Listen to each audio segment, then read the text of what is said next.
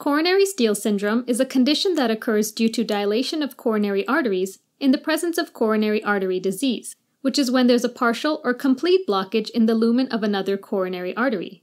The result is a redirection of blood flow from heart muscle supplied by the blocked artery to other regions of the heart.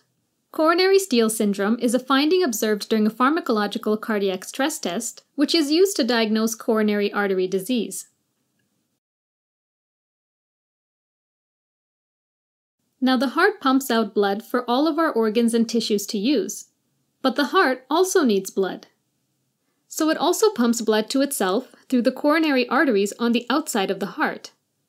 And coronary arteries are linked to one another through teeny tiny blood vessels called collateral vessels, which are normally in an inactive state, meaning blood doesn't flow through them. Sign up for a free trial today and watch the full video on osmosis.org.